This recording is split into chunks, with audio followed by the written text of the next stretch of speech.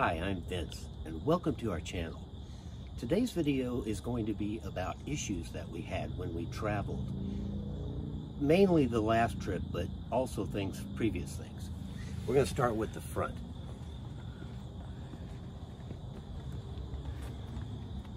The original battery that I had put in the van was a Optima yellow top, which I wasn't aware at the time, but that wasn't a deep, what they call a deep cell, or a deep cell battery that's designed to actually draw down and then charge it back up like you would use in a trolling motor.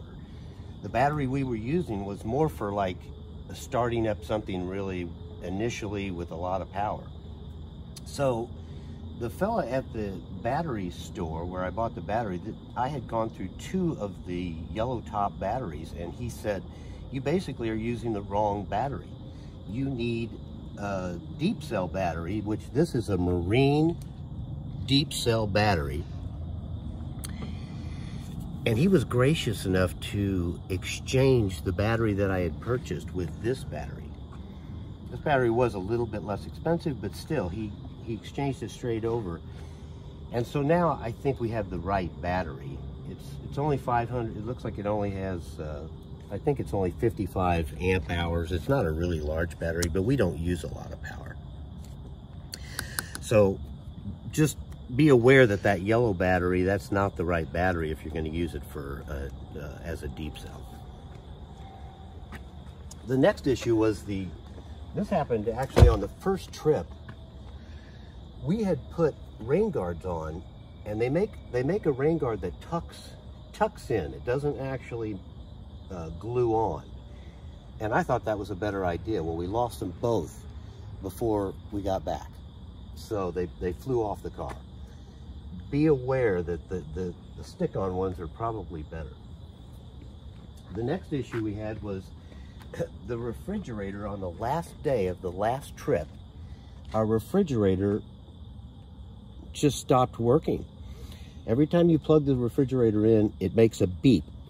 And on the last day, I plugged it in, and it didn't beep. And so when we got home, luckily we had the ice maker, so we made ice and was able to keep things cool till we got home. When we got home, this is it right here. First we tried to contact the manufacturer, and of course it's made in China. No one got back with us. There was only really email contact. So I proceeded to take it apart and look at it. It did have it does have an inline fuse, which was not blown, sorry to say. I would have loved to have seen that blown, and I could have just fixed it. But so beyond that, I couldn't do anything with it. It was like you plugged it in and it was just dead. Didn't matter if I used AC or DC. So when I built this van, I only had 11 inches between the bed and the floor. So the only refrigerator that was available at the time was this one. And in fact, it still is the only one I know of that's that short. So for us, we just bought another one. And that one cost $170. This one cost $209, I think. So they're going up in price. Buyer beware that if you buy one, there's probably no warranty.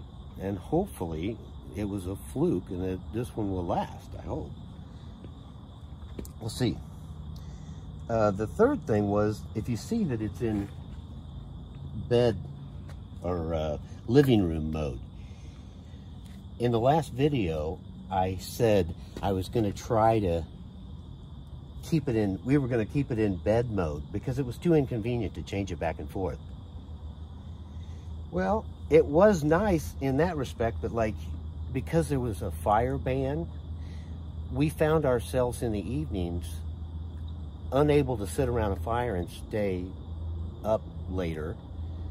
And so we found ourselves in the van at, 9 o'clock playing games or whatever, and somebody would have to lay on the bed, and then, because of the way the the way the seat spins around, because you don't have feet space, whoever sat here even had to put their, you know, Tammy would have to put her feet up on the, so it was terribly inconvenient to actually use it as a living space. So when I got back, I decided that we needed the bed to go all the way to the back of the van. And I'm going to show you how I solved that issue.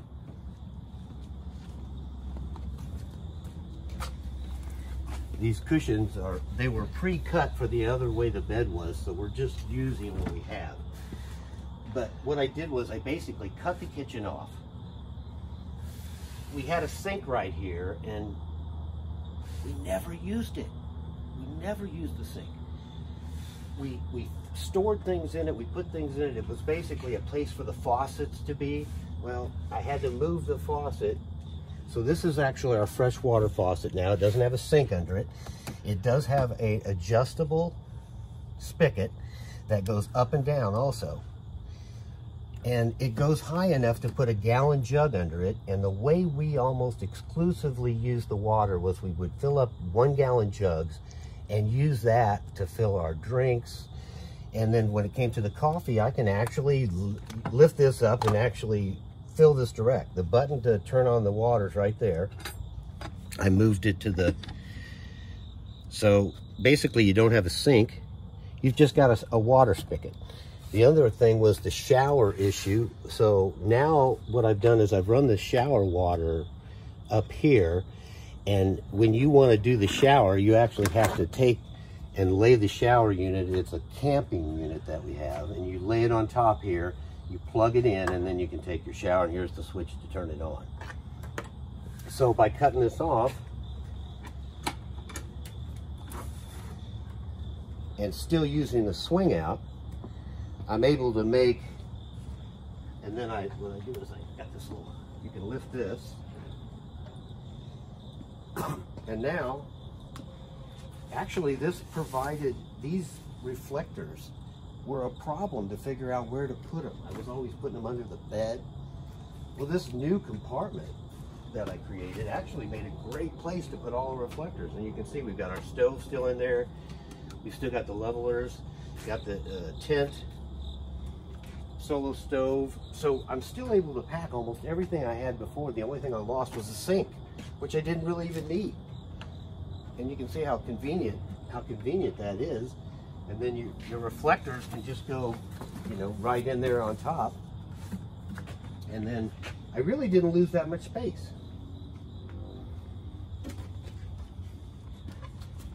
So we still, and now the advantage is we always have a bed,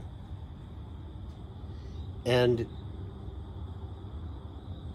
it's convenient. It gives us a place to sit where we can actually take advantage of the spin around front seat. So, you know, I didn't think it was so important to have a place to just be able to sit, but it really was important. Tammy and I found out really quickly that only having a bed didn't work.